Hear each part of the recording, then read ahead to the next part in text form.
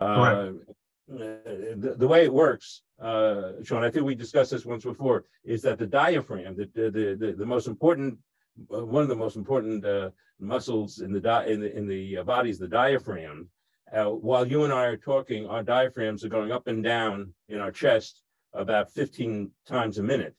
Every time it goes up, we exhale. Every time it goes down, it sucks air into the lungs, and we inhale.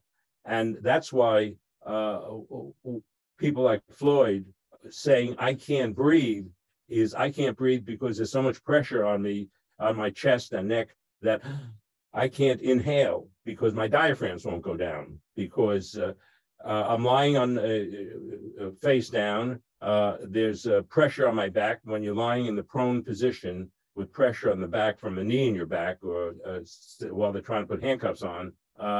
It pushes all the organ, the liver and the intestine upwards toward the lungs, and prevents the lungs from diaphragms from moving.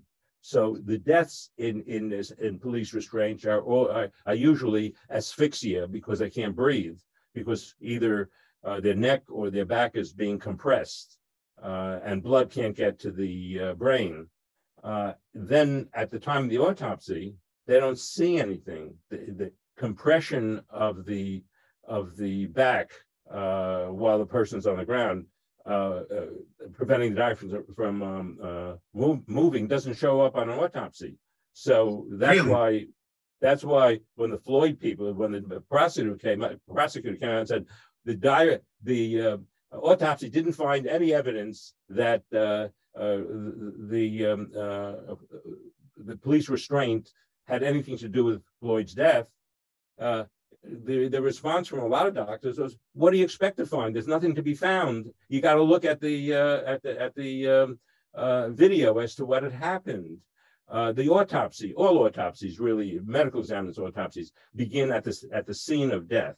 That's where we find out. See, that the hospital doctors, pathologists, when they do autopsies, they've had days and weeks of hospital records and all as to why the patient died, about cancer, again, heart disease, Alzheimer's. They have all those records. When medical examiners are involved, most of our deaths are outside the hospital. They don't get in the hospital. In the street, if the fights, they may be hit by a car, and we have to go to the scene and see whatever information we can get at the scene. And that's why with Floyd, there was such an outrage, because everybody could see from the witness photographs that the police were preventing him from breathing. He kept saying 20 times or so, "I can't breathe, I can't breathe." And the police think, well, if you say you can't breathe, it's a manipulation, because we know, and I assume we're taught, that if you talk, that you're breathing. And that's not true. I'm talking, bloviating to you. I'm not breathing right now while I'm talking in this fashion. So I could say, I can't breathe, I can't breathe, I can't breathe. And the police, now, if they're taught that, that's a serious training issue. One of the issues that a database will help define is how many people die, where do they die? Do they die in certain areas more commonly than others? What's the makeup of the people who die? And the ability to be able to deal with it comes only after we get certain information. Is it a one bad apple that's causing the death, or is it a structure of the way the institution functions? And we can get that information from a database. As in most scientific stuff, you first have to see what the problem is. When I knew as a young medical examiner that we had situations where police did bad things, but we were taught that he's a bad apple. Nobody else does it that way.